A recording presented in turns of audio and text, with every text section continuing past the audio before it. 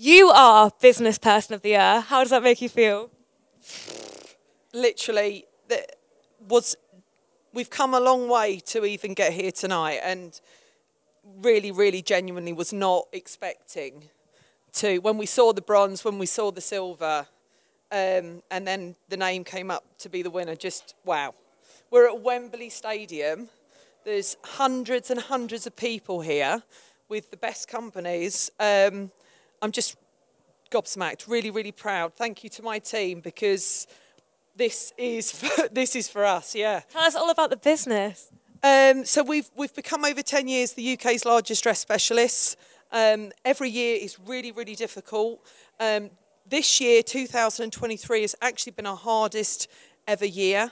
I was diagnosed with cancer 6 months ago. The business has remained, I've remained in the business, the strongest year we've ever had. We've beaten targets like you would never believe for these last 6 months. As I say, it's not been easy, but a great team effort. So this and great of you as well. No. This is literally one for the team, because WellNet, brilliant. Thank you so much. How are you going to celebrate?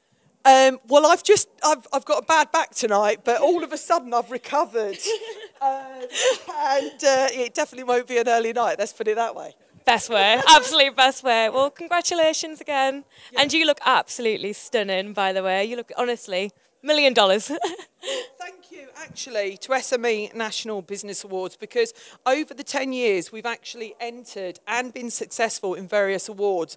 I have to say tonight has genuinely been one of the most prestigious events that we've been to in our 10 years.